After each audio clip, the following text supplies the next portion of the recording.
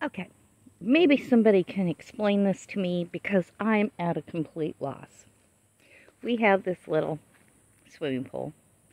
Um, we set it up before the hurricane so we would have a supply of fresh water because we're on a well, and if we lose power, we lose our water. Okay, so we've been maintaining it, keeping it clean, adding chlorine, all that stuff to it. It has that cover right there. That cover has been on it the whole entire time, okay? It was on it last night. I mean, it had some leaves and stuff on the top of it, but, nothing major. I came out this morning, and this is what I found. Okay, and it was filled up from all the rain that we got from the hurricane. It was pretty full. And,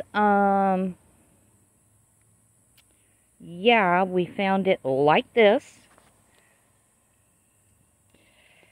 And the top has been laid over like that. And you can see, because it's a little uneven, so this is the high side over here. Water has come over the edge and into this. Like somebody got into it. Seriously, the water looks dirty.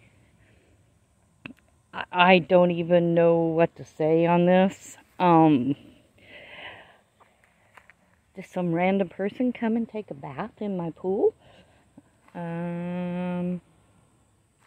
Yeah, I mean, there's the road right there. We live on a little, we're a rural area. I'm at a loss here. I have no idea how this got pulled off, because it cinches down, how it got pulled off and filled with water. So maybe somebody can help me with this, because we're kind of going, what the heck is going on here?